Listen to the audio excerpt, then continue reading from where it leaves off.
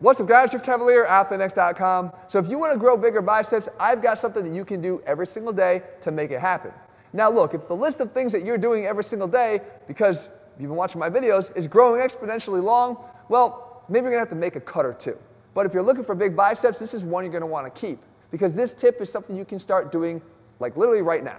Now I'm going to tell you a little story first. This dumbbell that I hold in my hand is the basis for why this tip works. Believe it or not, this is the first and only dumbbell I had access to as a kid. This is a 5-pound Marcy dumbbell. It was actually the only dumbbell my brother allowed me to use when I used to tag along in his workouts. He was 4 years older than me, and he would say, "Here, take this and don't hurt yourself." Well, I didn't have a lot of options in terms of the exercises that I could do with this, but I certainly did a lot of curls. Now I'm not going to say that doing a lot of 5-pound curls at the age of 11 was what allowed me to build bigger biceps. That's not the case. What was true though was I was able to build and develop a mind-muscle connection, because in order to make this 5-pound dumbbell feel like it was actually doing anything, I had to learn how to actually contract it through space. See, not just move it from point A to B, but contract it. See, I pretended that on every single rep that I did, somebody was asking me to make a muscle. And to do that, I had to really squeeze as hard as I possibly could. When you translate that into every rep that you do, you get better. Just like anything else, with practice comes the ability to do something better.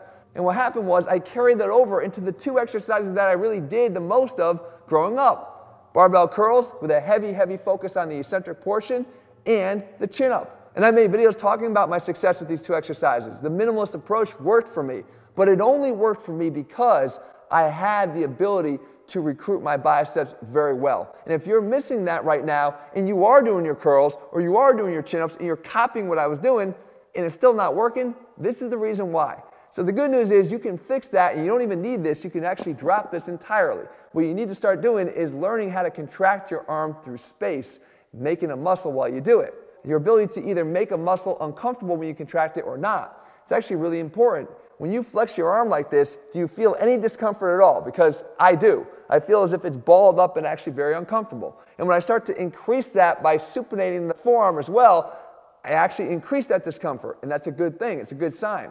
And when I can raise my arm up into flexion a little bit more, knowing that the long head allows me to do that, and I get more of a contraction and more discomfort, then I'm really onto something.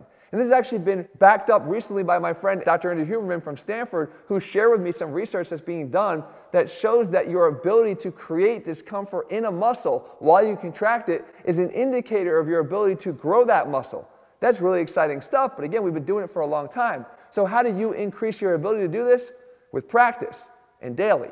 And you don't have to do this really, guys, in a public setting. Matter of fact, spare me from doing it in a public setting, because it's going to make it look a little bit weird. But what I want you to do is just learn how to actually contract your arm in space. So a few times a day, 4 reps is all you're going to need to do for about 10 seconds apiece. And what I want you to do is just learn how to move your arm through space as if someone asked you to make a muscle. So bend your elbow and squeeze and turn and really try to create discomfort here. And if you can't, don't worry about it, just try again.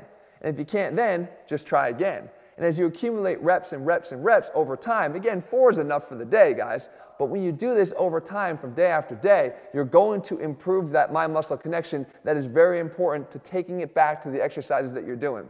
And as I said here, guys, it's something that you could do with no weight at all, but when you do get back to your weights and you do have a better mind-muscle connection, every single exercise you do, every curl variation, even the ones that weren't working for you before, those big barbell curls and those chin-ups as well, they'll start working too. And I promise you guys, once you have that in place, you'll never look back. Make sure you let me know how it feels. Do you feel it at all when you contract your muscle now? If not, it's okay. Tell me about it, because there was a point in time where I didn't either, but you can get over that if you do the right things. If you're looking for a program, guys, you can find it over at ATHLEAN-X.com.